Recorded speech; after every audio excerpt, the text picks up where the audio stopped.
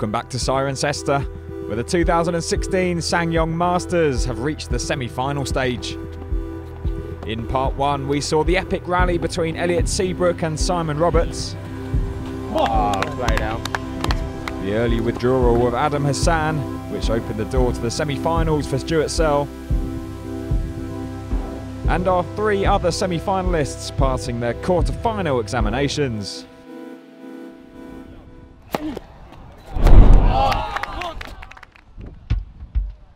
Another tough test lay in waiting for Ed Ellis as he took on world number one Elliot Mould in our first semi-final. As Ed mentioned in part one, he hasn't caused Mould too many problems in the past, and this looked like it may continue as the match got underway.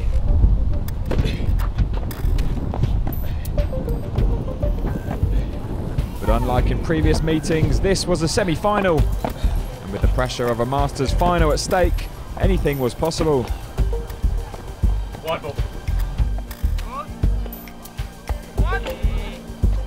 However, Mould has been in this situation on many an occasion, and he began to take control of the first set.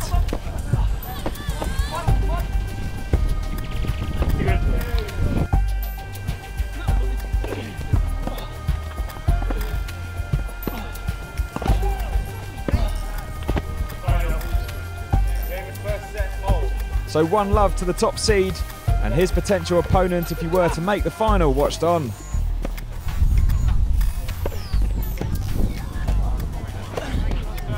Now just one set away from the final, Mould looked to start where he left off in the second set.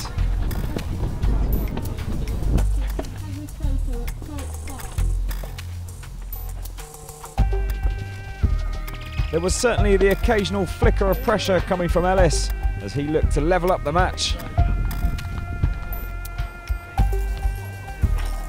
From Mould's point of view, it was important to stamp out any potential hope of an Ellis comeback. Second set, Mould by 1 set to love. And he looked to be stepping up his game again.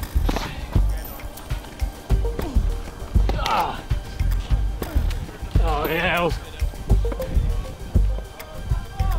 Ellis was up for the battle though, and he soon created his first set point, albeit with a touch of lady luck.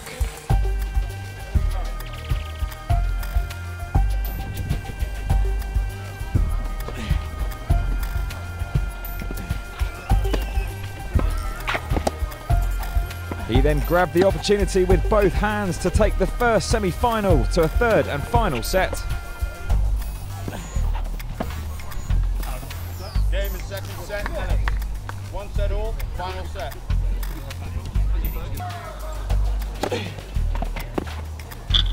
Mould started strongly in the decider, and it was audibly clear that Ellis knew what he had to do here. Come on, fight, fight!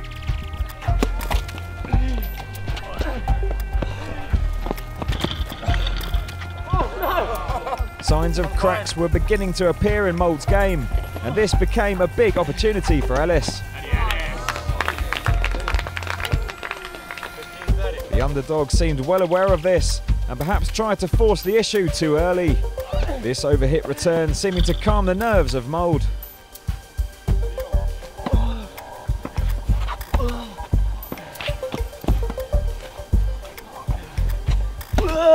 A huge hold from Mould to put him 3-2 in front, then led to a match point on the Ellis serve.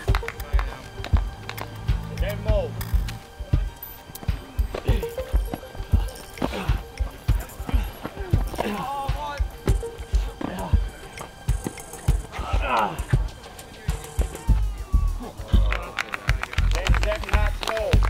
Well, it hadn't been straightforward, but Elliot Mould moved into the final here in Cirencester, and he was certainly relieved.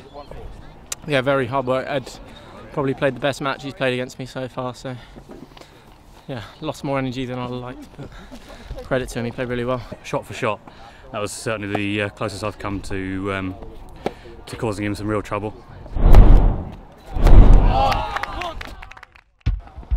So the much talked about Mould versus Roberts clash was still very much on as we moved into the second semi-final, where Stuart Searle stood in the former number one's way.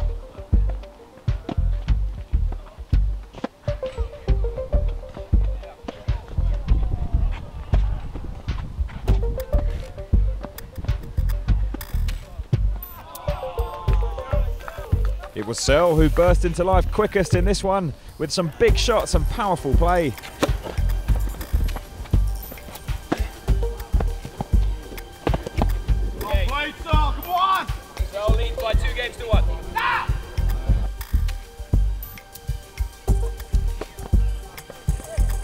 Roberts found his feet though and began to take charge, and he soon had the chance to take the opening set.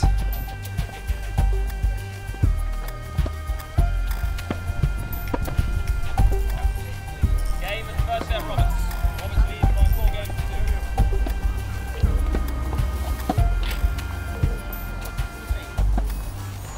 2. Searle was a man on a mission in the second, really taking the game to Roberts and displaying some classy touches at the net.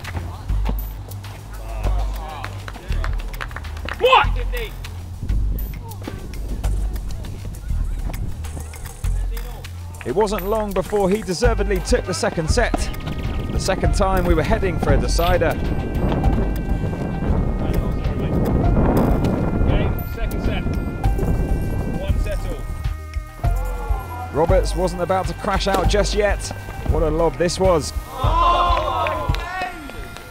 Which I think everyone in Cirencester appreciated.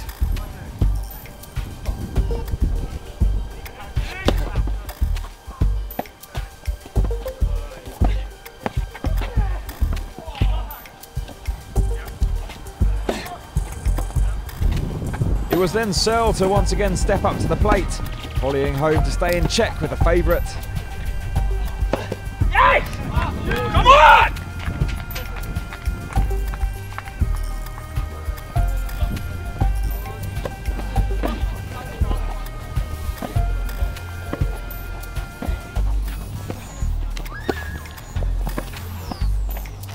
It was now anyone's, and Searle seemed to be playing with an inner belief that he could make the final.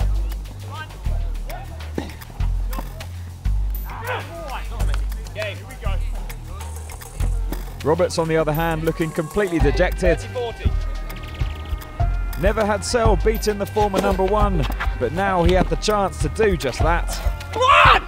Game, set, play well.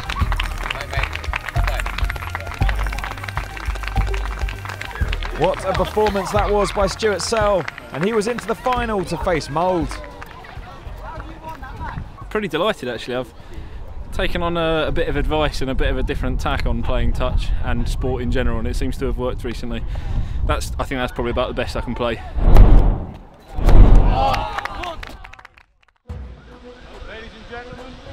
So there would be no Mould versus Roberts here today. Instead, the Ssangyong Masters final would be contested between Mould and Searle. Once they were both happy with who would serve first, it was game Final on. of the singles of the Cirencester Ssangyong Masters. With hopes of a Mould-Roberts double whammy, Searle began where he left off in this best-of-5 final. However, unforced errors crept into his game and then took over.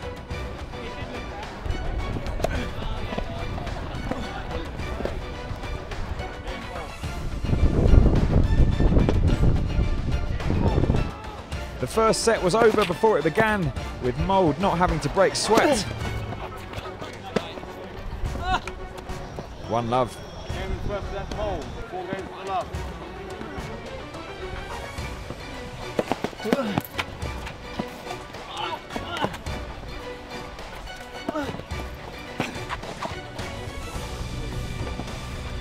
Searle started better in set 2, notching his first game on the scoreboard. Game's up.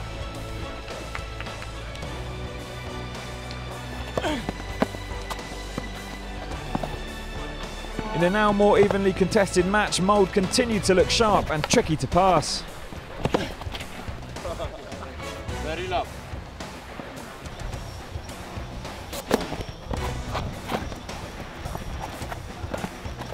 Oh, that is monstrously bad! Well, Searle clearly feeling he could be doing better in this final. And soon he was. 15-30. That's better. And and with a bit of luck took the second set to a tie-break. Game, sir.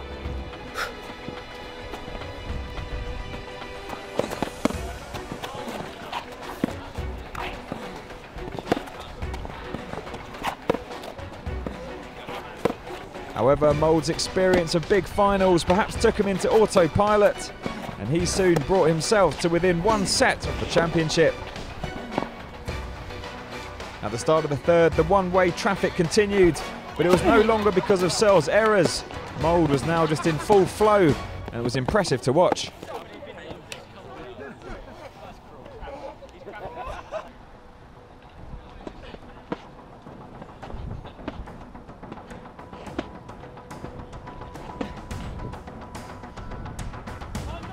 You try and get in trading rallies with this guy. Was a good point made by Searle. Would perhaps coming to the net be a better tactic? No, you're on your own there, Stu.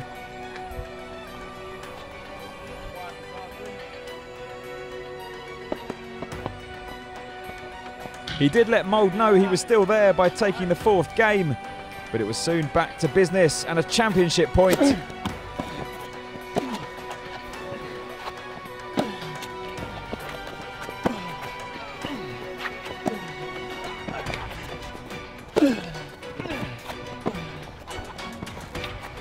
Game, set, match, Mould.